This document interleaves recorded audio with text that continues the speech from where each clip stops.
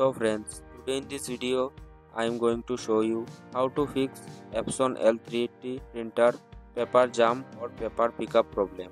If you are facing this problem in your printer, then don't worry, after watching this video completely you will get a solution. So right now I am turning on my printer.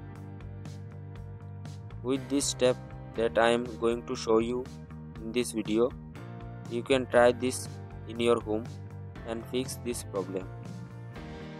So you can see my printer is ready and I am going to one Xerox and show you my printer is having this problem, and see the printer paper is not pick up. This problem also same photo paper and A4 paper. Then after that the paper light is also blinking. When I pressing the stop button, it will be ready. Again I am pressing the Xerox button, then printer is not paper pickup, also same this problem.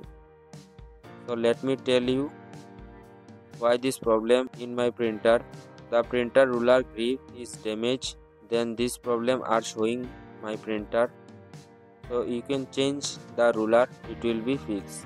Don't worry, in this video I am going to show you without changing this ruler you can fix this problem. So how can fix this problem? Okay, let's start the video. And if you are new in my channel, then don't forget to like, share and subscribe. So first you need a screwdriver and open this screw.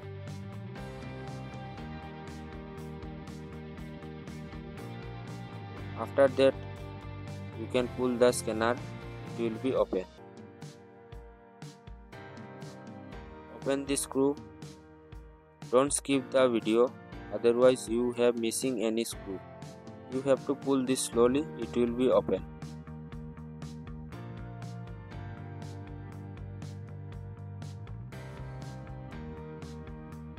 And it is a ruler cover. There is a screw. Push the right side, it will be unlocked. Due to this ruler being damaged, paper pickup problem in the printer. How to fix without changing it? You have to apply a little water on your finger and then apply it on the ruler. Now I am showing this in the video.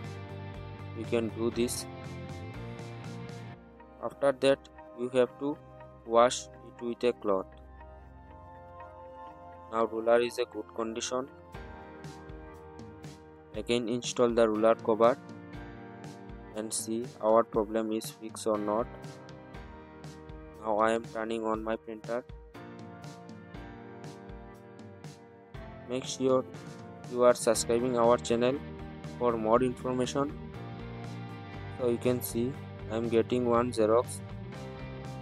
Printer is a Xerox, no error showing right now. That's mean applying these steps it will be fixed this problem. So I hope you guys know why this problem in the printer and how to fix it. Thank you. See you in the new video.